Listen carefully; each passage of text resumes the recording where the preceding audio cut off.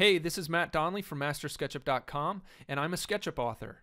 In this video, I'm going to share a quick tip on how to use clipping planes to create sections through your model without actually using the section plane tool. So the first thing you need to do is go up to the camera menu and go to parallel projection mode. That's the only way this is going to work, so you have to make sure you do that. And next, what you're going to do is grab the position camera tool. This can be found in the large tool set, which I have here. So I'm going to activate that. And what I'm going to do is click at the point where I want the clipping plane to begin, and then drag towards the direction where I want the camera to point. And when I release the mouse, you can see it creates this clipping plane, and I'm allowed to zoom in and out to orient the camera.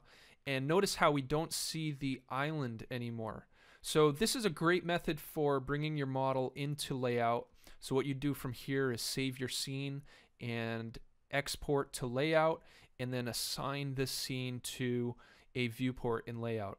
So if you'd like to learn more about how to bring your model into layout, you should check out my book at SketchUpToLayout.com. Thanks for watching.